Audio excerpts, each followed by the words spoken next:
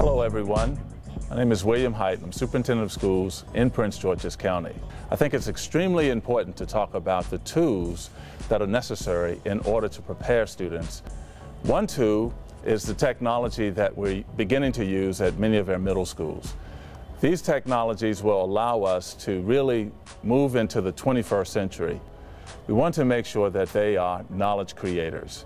It is important for them to have exposure to the types of tools that will allow them to problem solve, think critically, and engage with others.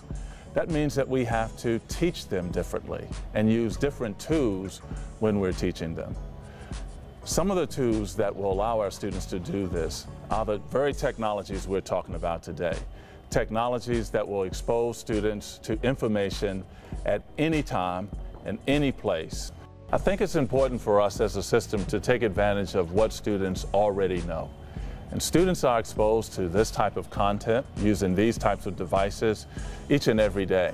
In many cases, when they come to school, they have to power down because we force them to put these tools away.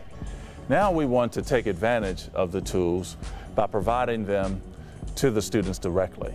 This means that it will require different teaching. It is important not just to teach content, but to also have and teach context. And the context with regards to this tool is how to appropriately use this device, how to access information, how to put that information together, and how to use that information to help develop the skills necessary to be successful. Ultimately, our goal is to increase student performance. You almost guarantee that whatever subject you're using it in, they'll get better grades if they take notes and everything on the iPad. Hello, I'm Deborah Mahone, Executive Director of School and Leadership Development. One of my responsibilities includes providing oversight and leadership to the Title I office and those supplemental programs and services that they provide to our eligible Title I schools.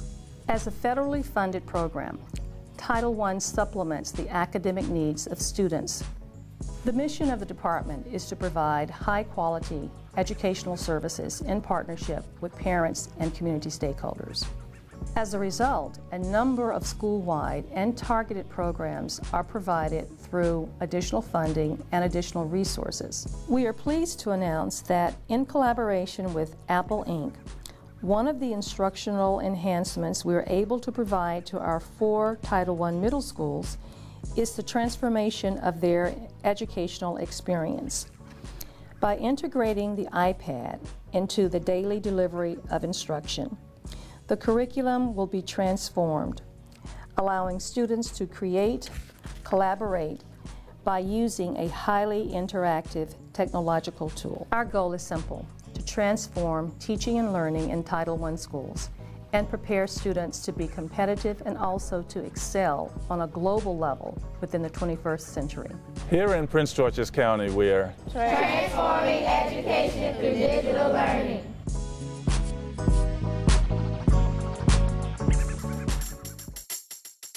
Being able to use this in your class every single day with a student that has one in front of them. The iPads will allow us as teachers to have a Spanish-English dictionary at our fingertips. It also allows teachers to remove themselves as the main source of information.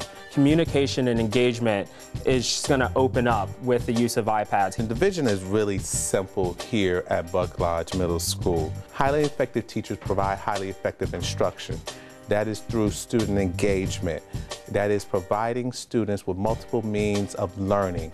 That is using technology to reach students where they are. It's not just, oh, here's another worksheet, or, you know, read this passage and write a summary. It's, oh, okay, I'm gonna go and I'm gonna look at this map, or I'm gonna read this article in the New York Times that just happened and, you know, type up a little summary on that. We can break down the lesson into different aspects and video that. So when a student is struggling at home, let's say if it's a math class, if a student is struggling on a certain aspect of a math problem, they can go back and look at whatever the teacher said from the teacher's own words, and they can have that at their disposal, and they can go through that and work through the problem at home.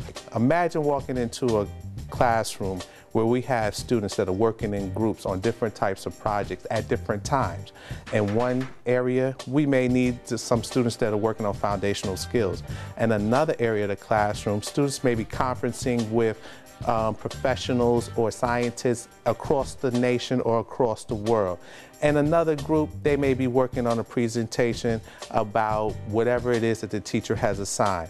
This can all be going on at one time now that we have such a tool in our hand, where students are excited about learning, where students want to come to school every single day, where teachers want to provide instruction that goes deeper, where teachers are facilitators of learning and not the source of the information.